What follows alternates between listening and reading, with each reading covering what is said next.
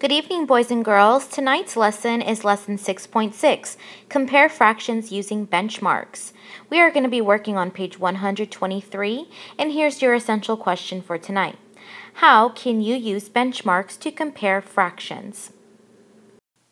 Now, we're going to look at a story problem. This problem is not in your Go Math book, but we're going to watch and listen. It reads, Zach made a popcorn snack. He mixed 5/8 gallon of popcorn with 1/2 gallon of dried apple rings. Did he use more dried apple rings or more popcorn? So we want to look at 1/2 and we want to look at 5/8 and we want to see which did he use more of, 1/2 or 5/8. Now we have a problem. The 2 and the 8 as our denominators are different, so it's not as easy to compare. We're going to use a model to compare 1/2 to 5/8. Now, here I have fraction bars representing the equal parts in the fractions. So here I have my 2 parts, and this is for my dried apple rings, and here I have for my 5/8, I cut my fraction bar into eighths for my popcorn mix. Now, I'm going to shade how much dried apple rings Zach used. Well, he used 1/2. So that's 1 part out of 2 parts he used for the dried apple rings. Now, I'm going to shade in my 5/8. So here's 1/8, 2/8, 3/8, 4/8. Now notice that 4/8 is equal to 1/2, but Zach used 5/8 of the popcorn. So we need to shade in one more of these 1/8 strips. So now I can see that Zach used more popcorn than dried apple rings because 5/8 is greater than 1/2. 1/2 is equal to 4/8, but he used one more eighth, which is 5/8. So 1/2 is less than 5/8. And Zach used more popcorn mix than the dried apple rings. Now, boys and girls, what if I wanted to compare 1/2 and 5/8 without using a model? Well, I'm going to look and notice that I have different denominators for 1/2 and 5/8. It would be easier for me if I could compare 1/2 out of eighths. So if I have the fractions 1/2 and I have 5/8, I'm going to look at my 1/2 and I'm going to think, if I have a fraction that's equal to 1/2 that is out of eighths, then I could compare it to my 5/8. Well, what is 1/2 of 8? That's right, 4 is 1/2 of 8. So 4/8 equals 1/2. Now, since 4/8 equals 1/2, I can compare my 4/8 to 5/8. Now, I can clearly see, since my denominators are the same, I can compare them easier. So 4/8 and 5/8, I can see that 4/8 is less than 5/8 because 4 is less than 5. Now, since 4/8 is equal to 1/2, 1/2 is less than 5/8. In this lesson, we are going to use benchmarks to compare fractions. A benchmark is a known size or amount that helps you understand a different size or amount. You can use the 1/2 benchmark to help you compare fractions. So what we're going to be doing is we're going to be looking at 0, and we're going to be looking at 1/2 and 1/2 because we know these easily. We can understand what they are, and they're going to help us compare fractions. Okay, boys and girls, let's look at number 2 in your Go Math book on page 123. They want us to compare 4/12 and 4/6. Well, I noticed that I have different denominators, so it's not as easy to compare these fractions. I'm going to use my benchmarks and a number line to help me compare these fractions. Now, I'm going to look at my first fraction, which is 4/12, and I'm going to use my benchmarks to compare this fraction. Now, I used a number line and I cut it into 12 parts. 1/12, 2/12, 3/12, 4/12, 5/12, 6/12 would be where my half would be. So this would be 6/12. Also because 6 is half of 12. 7/12, 8/12, 9/12, 10/12, 11/12, and 12/12, which would be equal to 1/2. Now, I'm going to place my 4/12 on the number line. Now, since I know that this is 6/12 here, I know that 4/12 will be right here. Now, I'm seeing that 4/12 is less than 6/12, which is a half. So 4/12 is less than a half. Now I'm going to look at my second fraction, which is 4/6. I drew a number line that is cut into 6 equal parts. 1/6, 2/6, 3/6, which is where my half mark is because 3 is half of 6. 4/6, 5/6, and 6/6, which is equal to a whole. Now I'm going to place my 4/6 on the number line. 4/6 is 1 greater than 3/6. So now I can see that 4/6 is greater than 1/2. Now, if I look at both of my fractions that I'm trying to compare, 4/12 is less than 1/2 and 4/6 is greater than 1/2. So I can compare these fractions by saying that 4/12 is less than 4/6 because 4/12 is less than 1/2 and 4/6 is greater than 1/2. Okay, let's look at number 3 in your Go Math book. We have 2/8 and 1/2.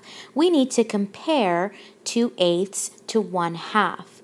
Well, I'm going to think of my fractions and compare them to 1/2. Well, I already have 1/2 here, so really I just need to compare my 2/8 to a half, which is this fraction here. So I need to think, out of eighths, how does 2/8 compare to a half?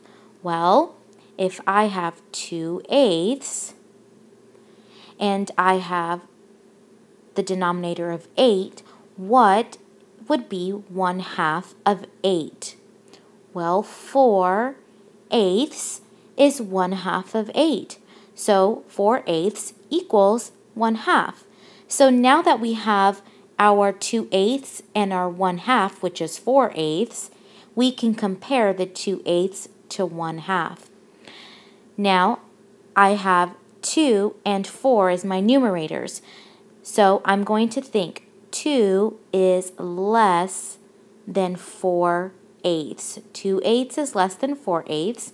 And since 4/8 is equal to 1/2, 2/8 is less than 1/2 because 1/2 is equal to 4/8. Okay, boys and girls, let's look at number 4 in your Go Math book.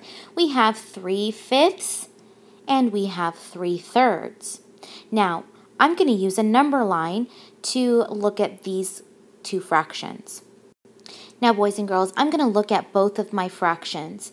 I have 3/5 and 3/3. And I'm going to see which one of these fractions could I compare to our benchmarks of 0, 1/2, and 1/2. Well, right away, do you notice that 3/3 is equal to 1/2? So if I were to put 3/3 on a number line, 3/3 would be here, which would be at 1/2. Now my number line is cut into fifths. 1/5, 2/5, 3/5, 4/5, and 5/5 would be also equal to a whole. But I can see that I only have 3/5. So 3/5 would be right here. This would be 3/5 compared to 1/2, which would be 5/5. Now, I'm seeing that 3/3 is equal to a whole also. So my 3/5 does not equal a whole. It's less than a whole. So I can say that 3/5 is less than 3/3 because 3/5 is less than 1/2. Let's look at number 5 in your Go Math book. We have 7/8 and 5/10, and we need to compare these two fractions. Now, I'm going to compare these two fractions to my benchmarks. So if I have my number line here, and I have my 0 mark, my half mark, and my 1/2 mark. Now I'm going to look at both fractions and I want to compare them to 1/2. Now, if I look at my 7/8, out of eighths, what would be equal to a half? Well, 4/8 is equal to 1/2. So in this section, I would put my 4/8 on my number line here. Now, I'm going to look at my second fraction, which is 5/10. Now, I'm going to think, what would be the half mark for 5/10? Well, what is half of 10? 5 is half of 10. So 5/10 is equal to 1/2. So here is where my 5/10 would go. And my 4/8 is down here. Now 4/8 is equal to 1/2. Now if I compare 4/8 and 7/8, I know that 7/8 is greater than 4/8. So 7/8 would be greater than 1/2. So I would say that my 7/8 would be here, close to the whole mark, because 8/8 is equal to 1/2. So now if I look at both of my fractions, my 5/10 and my 7/8, who is larger? My 7/8 is larger to 5/10, and 5/10 is equal to 1/2. So 7/8 is the greater fraction. So 7/8 is greater than 5/10 because 7/8 is greater than 1/2. Okay, boys and girls, let's jump down to number 16. It says Erica ran 3/8 mile and Maria ran 3/4 mile. Who ran farther? So I want to know which one of these fractions is larger. Now I'm going to use a number line and my benchmarks to help me solve this problem. Now I have two number lines, and one of my number lines is cut into eighths because one of my fractions is 3/8, and the other number line is cut into fourths because my other fraction is 3/4. So now I want to compare 3/8 to a half.